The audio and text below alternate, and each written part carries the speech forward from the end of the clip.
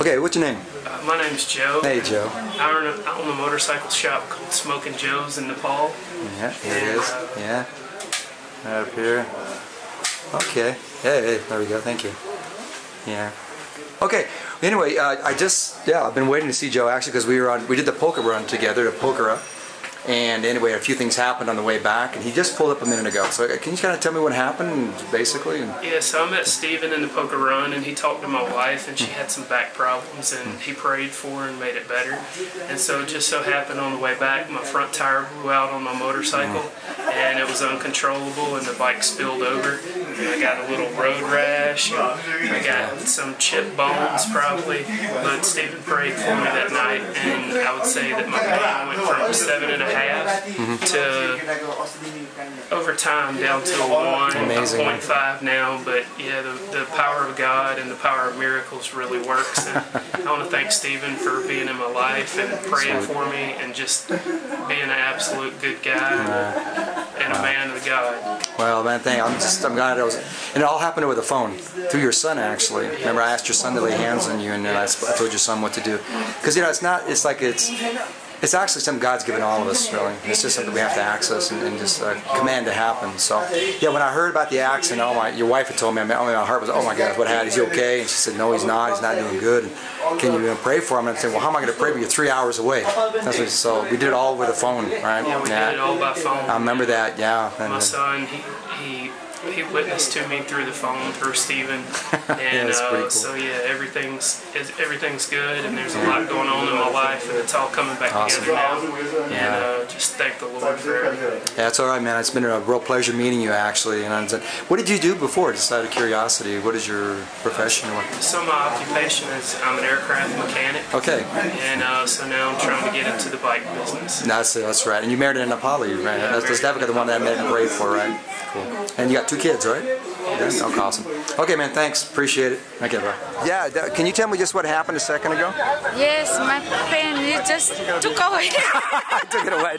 I didn't take it away. Who took it away? It was paining. Yeah, on a scale of 1 to 10, I asked you how much it was, and it was what? What did you say?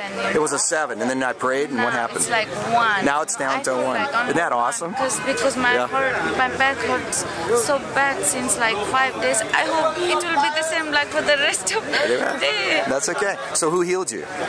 Jesus. That's right. Yeah, isn't that cool? So you commanded him. Yeah. Thank you, Jesus. And who's in your heart? Jesus.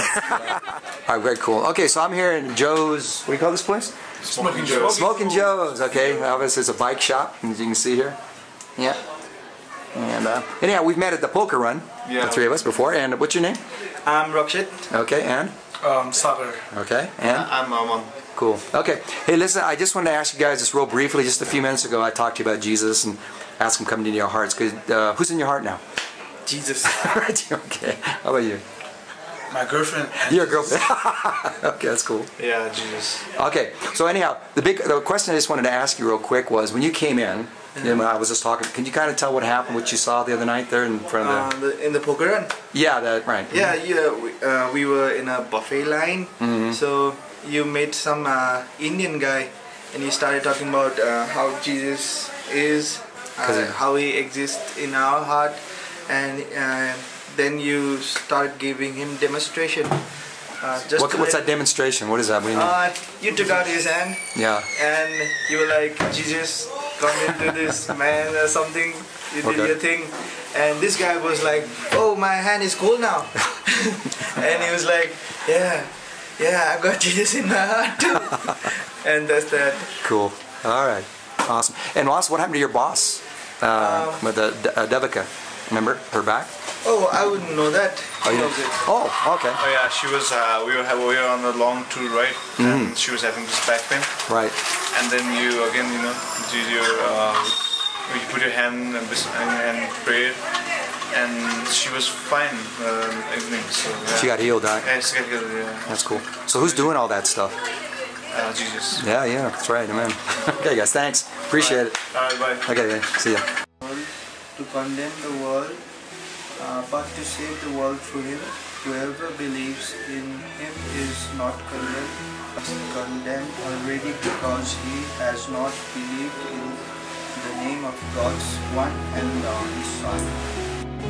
where it is going. So it is with everyone born of the Spirit. How can this be? Nicodemus asked. You are Israel's teacher and Jesus, and do you not understand these things?